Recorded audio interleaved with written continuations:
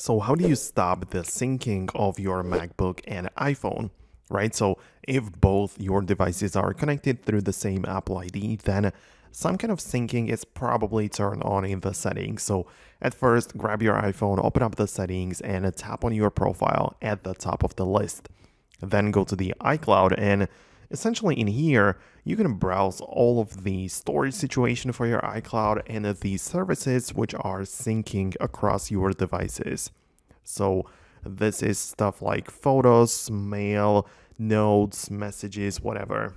And essentially, you want to decide what gets synced and what doesn't, right?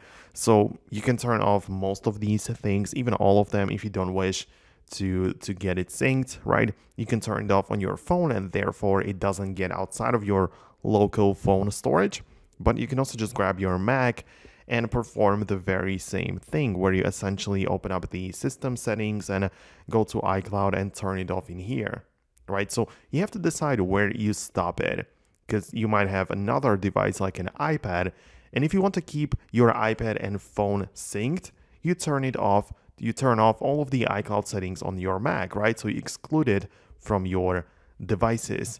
But if you don't want this to be synced with any of your other devices, you turn it off on your phone. So it just depends on where exactly you want to stop it and how you want to manage it. As you can see, there are plenty of options and alternatives which you can utilize. So that's all that I really wanted to let you know about or show you in this video. Subscribe for more tutorials and explanations like this one, and I will be happy to see you later in the next future tutorials. See you later.